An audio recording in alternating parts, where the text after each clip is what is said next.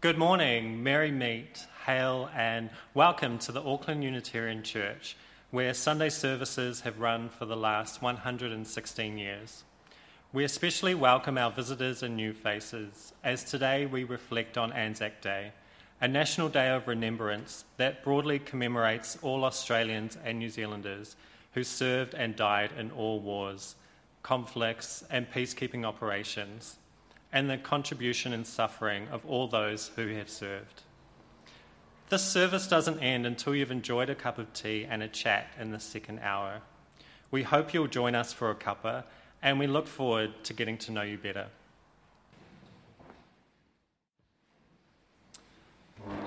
This week, you might hear the German melody, the Blue-Eyed Waltz, which was ironically used as the melody for the Maori waiata, E Pare Rā, written in 1918 for the Hawke's Bay Maori entertainers to perform as a lament for Maori soldiers killed during World War I. The Maori who died fighting for the British, the same British who were the enemy only decades earlier during the Maoriland Wars. Initially, Maori were not wanted to fight, but conscription was extended to them in 1917. 27 conscientious objectors amongst them were imprisoned in Mount Eden prison, sleeping on bare boards with only 2 blankets, covered with lice and only fed bread. This is not a story you'll usually hear on Anzac Day. The fact that 18,000 New Zealanders died during World War I is just a number. It has no meaning until you hear the stories of those individual lives. Things our families never spoke of. For example, my grandmother's brother died when his merchant navy ship was sunk in World War II.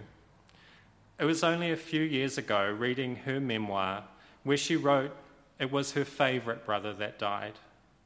That one word, favourite, adds so much emotion to the tragedy, making the war personal. Sharing tales like these, we can better understand how our lives today have been shaped by war. Simple things such as understanding why I'm the only person of my generation with a Germanic name, Kurt. That is why I'm happy to be joined at the pulpit today by members Craig, Dawn, Max, and Viv, who have their own views to share.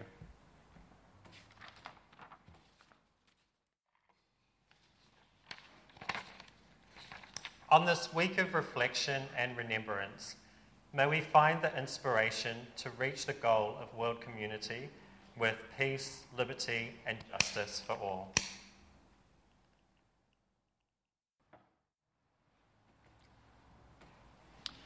On the 28th of February 1961, the small Catholic hospital in Zambia, where my uncle was due to be born, was going to close due to violent uprisings and sabotage.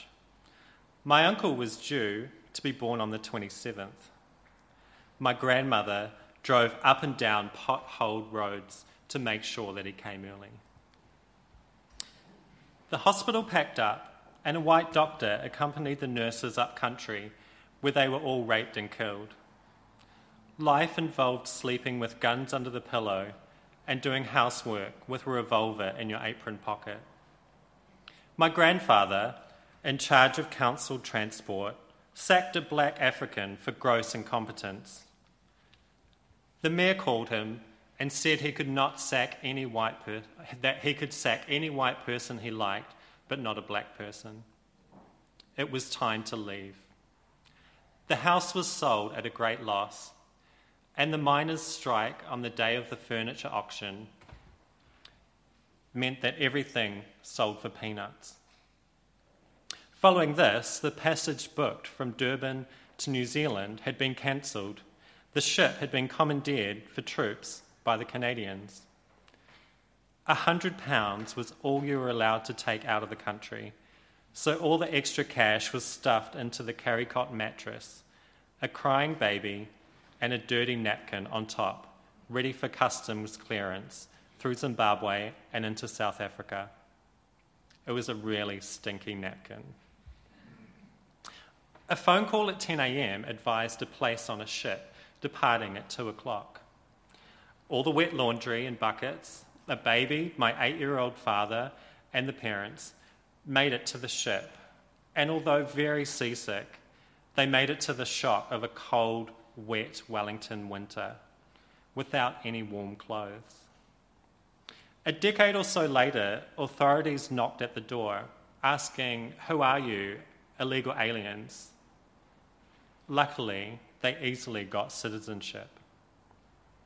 I often think about all those families today fleeing war and upheaval.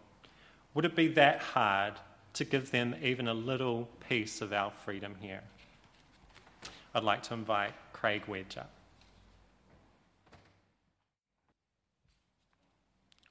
Like most New Zealanders of my generation, I grew up learning about Anzac Day, the significance of it in New Zealand's history, and the importance of remembering those who had died in battle. For a long time, I didn't question this, and in many ways, I still don't. The tyranny that was Nazi Germany and Imperial Japan was plain for the whole world to see. Its agenda was terrifying, so clearly World War II was a war that had to be fought, and it had to be won. Sometime, however, in the last 10, maybe 12 years, I started to become, please pardon the pun, rather battle-weary of repeatedly seeing the same TV programs, the same archive footage, the same newspaper stories, nearly all focused on the fighting and the subsequent loss of life.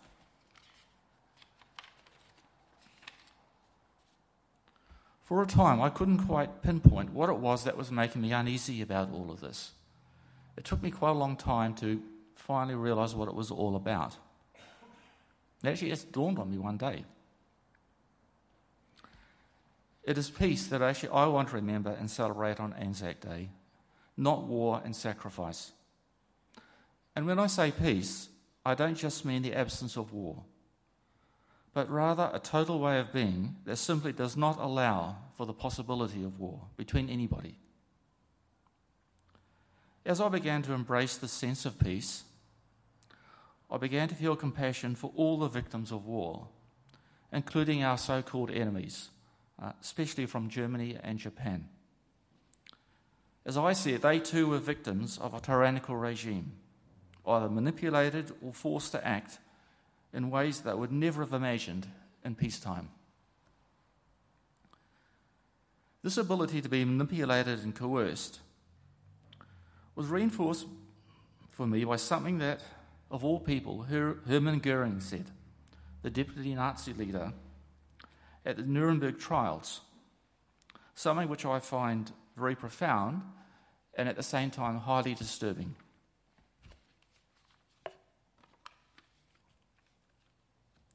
He said, Why, of course,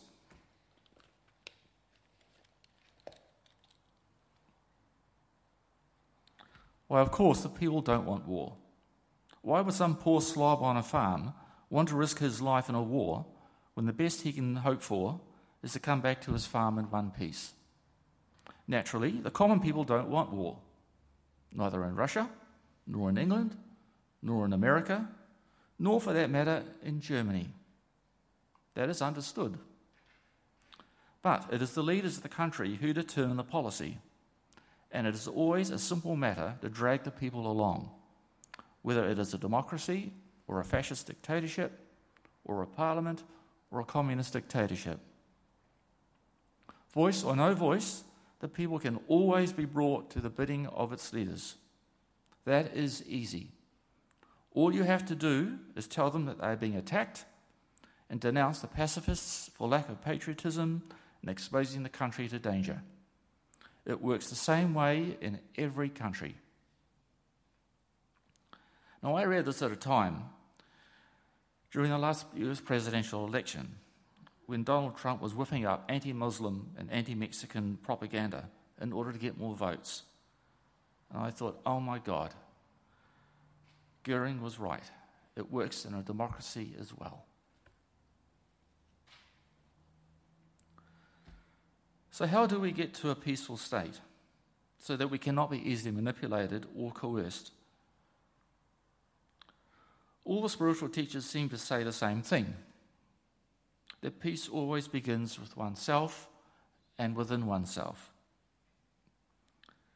Now, I'm guessing that's probably an entire sermon on its own, which obviously I don't have time for this morning. So I'll conclude by finishing on a quote by a Native American warrior, who was encountered by the acclaimed tracker and author Tom Brown Jr. when he did his first vision quest in the 1970s. The warrior goes on to say, "A true warrior is always the last to pick up the lance or go to battle. His battles are fought with the lance of love and understanding. His enemies are prejudice, greed, and bad medicine. And the biggest battles are always the ones fought within himself. So do not go out upon the earth to battle demons in the physical world, for your hatred will be like theirs. Instead, go out as a true warrior, a peaceful warrior, with love and understanding."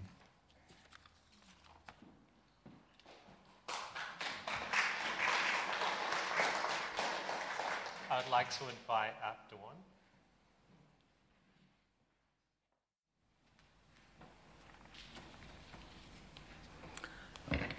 Anzac Day. Are we glorifying war or celebrating peace and freedom? Anzac Day. I think of my father, who enlisted in 1915, a keen athlete, a gymnastics champion, a skilled cabinet maker. He returned an amputee, gassed, and hands tight with skin grafts. I think too of Uncle Alan, an engineer conscripted in 1941 to dig out tunnels under enemy lines. Back home, he wanted only space and silence. In the 1950s, a friend, an engineer, volunteered for Vietnam. On return, he joined DOC as a park ranger. War wastes lives in death and brutally realigns the lives of others, of those who return and of those who stay at home. We're not glorifying war in remembering them. In the 1940s, home life for me was dominated by war, listening to war news, and father marking the progress of allies in Europe and the Pacific in little flags on a big world map on the kitchen wall, and mother teaching us to knit long scarves, sew huffs, and stitch calico wrapping around the parcels for the soldiers. And she taught us to be grateful for the food and the clothes that we could buy with our ration cards, and to be careful in pulling the blackout curtains, and to be happily helpful every Sunday when, on return from church, several cousins in uniform would come for roast dinner, followed by a sing-song round the piano. And we'd always end with, "Pack up your troubles in your old kit bag and smile, smile, smile. What's the use of worrying? It never was worthwhile. So, pack up your troubles in your old kit bag and smile, smile, smile." There was no mention of the horrors of war, the horrors the old men had faced, the horrors the younger men were about to experience. There was with the younger generation an enthusiasm to seek and celebrate peace and freedom. Our family attended the dawn service and the Anzac parade, though Father couldn't march. The only thing he ever said about the war to me was the stretcher bearers are the only heroes of war. In the 1970s, my children, then in their teens, would not come to the services with me. They condemned what they called the Anzac glorification of war. That was the general attitude then, and attendances at the dawn service plummeted. Recently, great crowds attend the service. The grandchildren and great-grandchildren, recognising that the day is not glorifying war, but honouring those who, in raw patriotism, sought peace and freedom. I remember Father's funeral, a grey August morning in Christchurch. A long RSA Guard of Honour, the haunting notes of the bugler's last post, and a strong male voice calling out, "They shall not grow old, as we who are left grow old. Age will not weary them, nor the years condemn. At the going down of the sun, and in the morning, we will remember them." What? With thoughts and prayers, we will remember them? Remembering is not enough.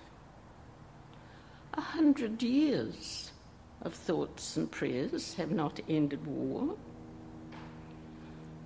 2 decades back, I really believed we could achieve global democracy. All citizens throughout the world respecting the worth and dignity of each and every one. But nationalism is strident again. Wars rage. Thousands of refugees are again victims of war. National greed for power and resources dominate. Why do we manufacture weapons? Our defence budget is $456 per capita. Minimal compared to that of other countries. But what if that was added to the defence of citizens' rights budget for health, education and housing? We cannot celebrate peace and freedom yet. Nor do we glorify war in remembering past wars on Anzac Day. But remember, remembering's not enough. Can we build a society that refuses to go to war? Thank you.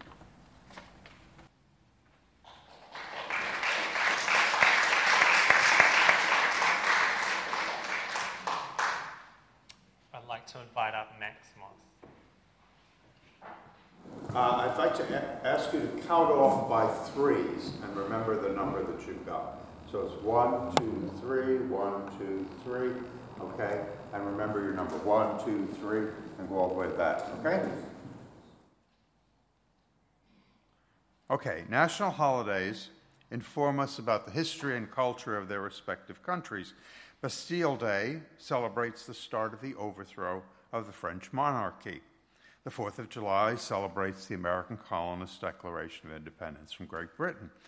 Our 3 most sacred holidays are Christmas, Easter, and Anzac Day. Now, the first 2 tell us that Aotearoa was conquered by Christians. We have no Maori national holidays. The Maori are invisible. Our 3rd holy day, Anzac Day, tells a unique story. I know of no other countries besides New Zealand and Australia whose most secular national holiday is about defeat not victory. Every year, Anzac Day reminds us of a military disaster, the senseless slaughter of our sons because of the stupidity and arrogance of the British imperialist class, as Craig was referring to Goering's statement. Most countries have natural enemies whom they've fought for thousands of years. New Zealand, Australia, Iceland, and maybe a few others do not have natural enemies. We don't have an artificial line on our landscape called an international boundary. We have not been taught to hate the people on the other side of that barbed wire fence. On the other hand, use your imagination. Imagine if today all of Northland is a Turkish colony. It's not part of New Zealand, it's southern Turkey or whatever name the Turks give it. If that were the case, all New Zealanders would be taught to hate Turks. We wouldn't celebrate Anzac Day because Gallipoli would be just one of many battles we fought to protect ourselves from them, the Muslim Turkish barbarians up north. Because we don't have a land boundary to share with anyone, we don't have anyone we have to destroy to fulfill our national destiny. Instead, Anzac Day warns us to be wary of empires who seduce us into their conflicts and use our children as cannon fodder. Both of my mother's parents were Swiss, but she grew up in Germany, where her family owned a paper factory. On the morning of November 9th, 1938, this is just before the war, but Hitler is on the rise. Hitler is a dictator at this point. She walked to school amidst the broken windows and the shattered glass and the smashed storefronts of Jewish businesses in her town. They'd been destroyed the night before in a Nazi anti-Semitic frenzy known as Kristallnacht, or the Night of Broken Glass. And as she walked through the rubble, a voice inside her said, "This is not my country." She was only 18 years old, but she left Germany to live with her grandparents and her relations in Switzerland. Now, in Switzerland, she did not see the terror of war all around her, but she was constantly in contact with people back home. She was repeatedly told about the people who had disappeared at the hands of the Gestapo and never returned, those who had returned from the front badly disfigured, and her family and friends who had been killed or were missing. Her hometown in Germany was carpet-bombed. It's an ancient town, 25,000 people, no military significance. In 15 minutes, everything she grew up with became rubble. The war killed her father, Max, and her brother, Kurt. Another family, my wife's family. Bill Nash, Di Nash's father, whom I never knew, volunteered for the RAF at the age of 33, which was quite old. He was a combat navigator and a bombardier flying deadly missions until the last month of the war. At that time, the Allied air forces concluded there was nothing left of Germany to be worth bombing, so they stopped bombing. Or as the Roman historian Tacitus put it, they made a wasteland and called it peace. We here today are about the size of Bill Nash's RAF squadron. There were 48 men, 24 planes, 2 men to a plane. So we're just going to, for a few minutes, imagine that we are his squadron. I shouldn't necessarily call them men because many of them were kids. Maybe it was 2 kids per plane. Most of you are only 17, 18, 19, 20 years old. Bill is the old man of the group at 34. Few of you are even old enough to drive a car. Bill and his squadron took off one day on yet another mission. They went out across the North Sea. They were ambushed by a swarm of Nazi fighter planes. Now, all of you who are number 3s, will you please raise your hands? Okay, have a look around. The rest of you are dead.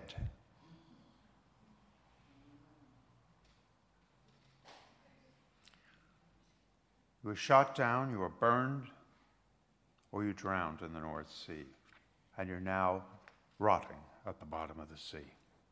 2/3 of Bill's squadron had been killed in 15-20 minutes. In fighter command, every mission was a gamble with death, and the odds always favored the Grim Reaper. Now, Bill Nash's body was not damaged in the war, but his mind was. It was called war neurosis. Nightmares and bouts of insanity haunted him for his remaining 40 years. He was an emotional train wreck in and out of mental hospitals. In 1986, Bill died in bed in Auckland of natural causes. A book was lying open on his chest. It was Noel Coward's Destination Unknown.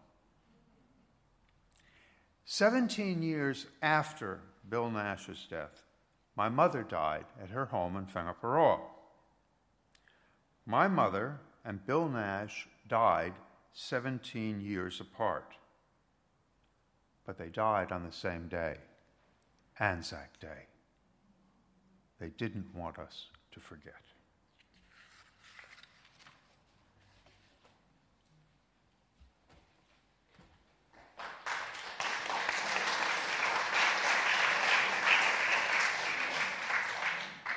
Now I'd like to invite the Valen.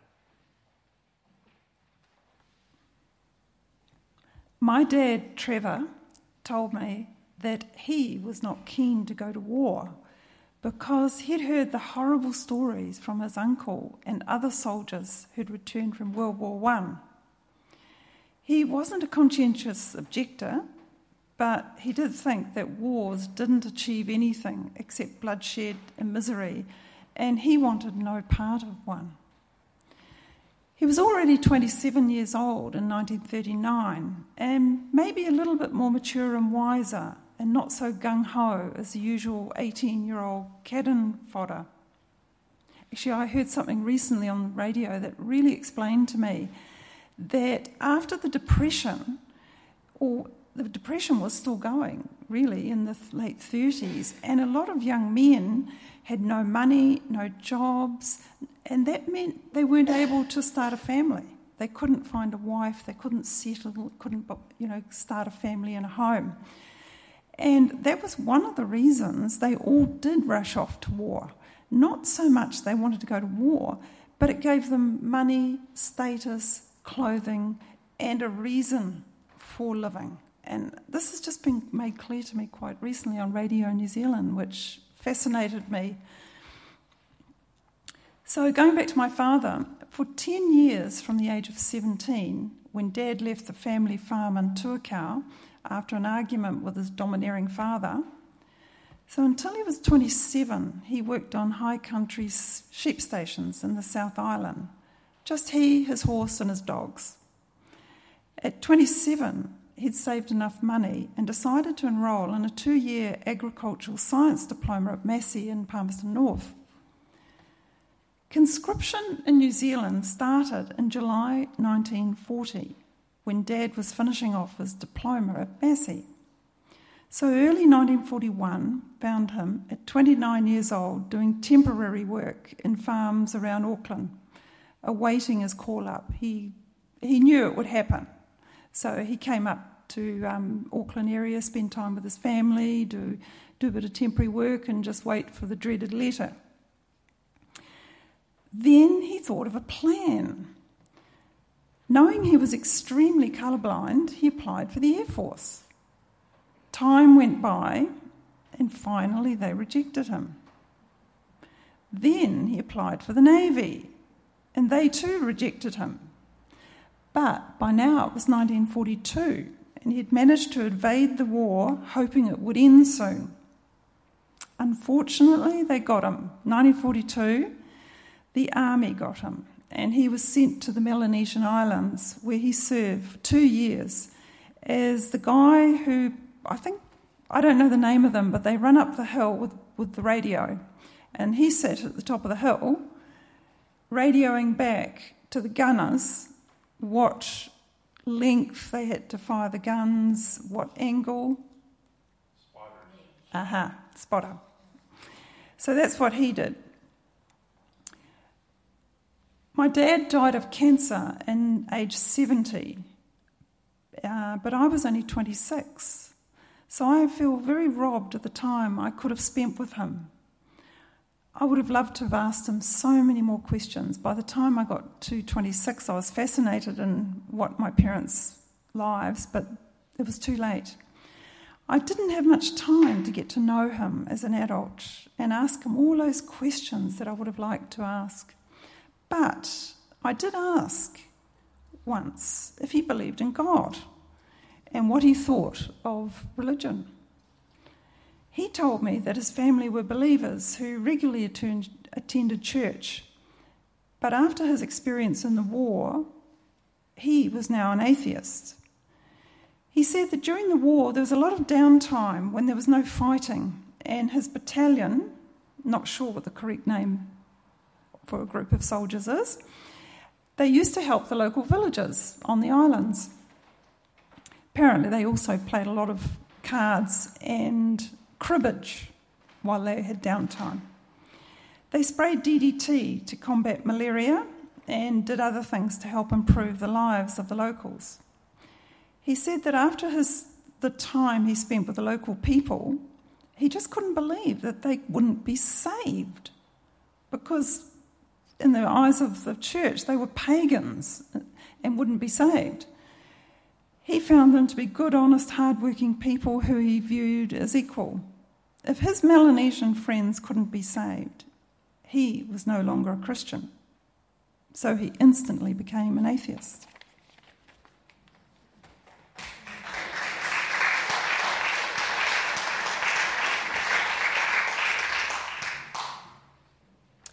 Thank you so much for your contributions.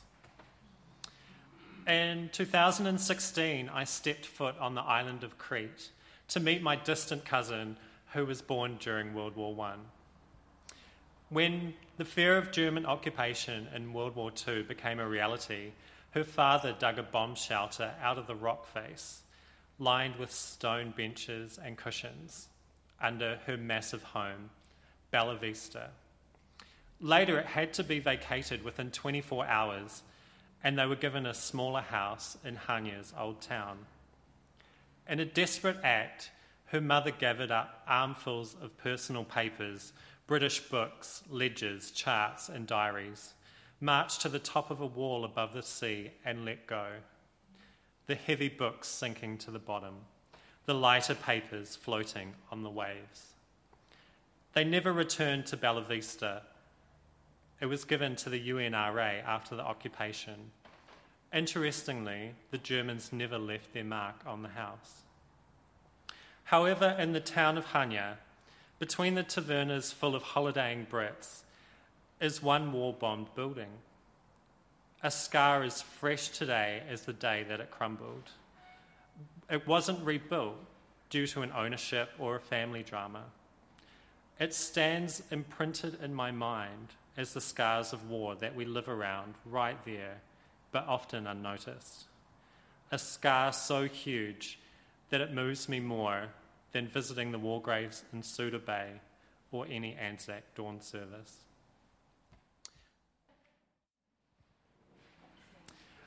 You may have noticed I'm wearing a white poppy for peace, and we have many bouquets of them here. And they're to remember all the casualties of war and to promote peace. The church has bought them. All proceeds are going to the White Poppy Peace Scholarships. So do come up and take a card. Take one for yourself and take two for some friends.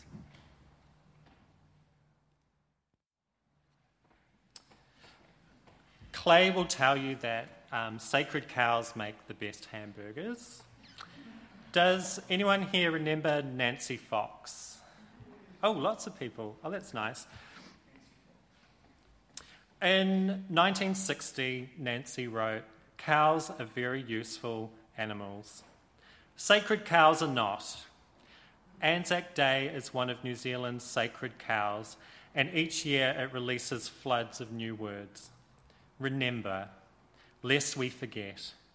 Far too many words are spoken, and far too little real remembering is done." She was for the honest facing of the fact that Gallipoli was a catastrophic failure and a great waste of young men. All the fudge on Anzac Day disguised this. Perhaps it was designed to disguise this. Today we are still sending troops to war, but not supporting them when they come home. Veterans are finding themselves victims of post-traumatic stress syndrome and often homeless. RSAs, supported by drinking, gambling, and street collections, are closing throughout Australasia. How can we be so blind and forgetful? Today's postlude is a meditation for peace. If violence begins with stressful thoughts in the mind, then peace begins with silence in the mind. Join me in the closing postlude, relaxing into the repetitiveness of the music and of your breath. Close your eyes and meditate on the freedom we enjoy today, and may our next step be one towards peace. Blessed be.